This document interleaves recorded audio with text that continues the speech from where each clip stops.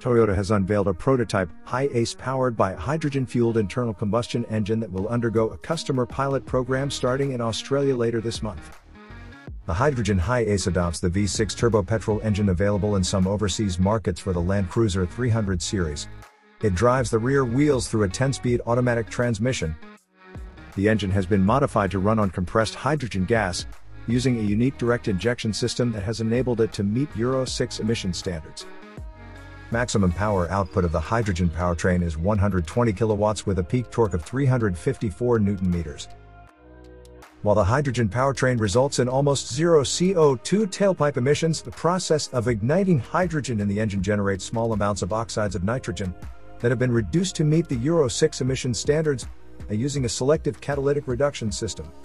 The prototype's 3 hydrogen tanks are similar to those used in the second-generation Mirai. Toyota is working on optimizing the powertrain by enhancing the hydrogen storage, improving combustion, and exploring the possibility of adding hybrid technology.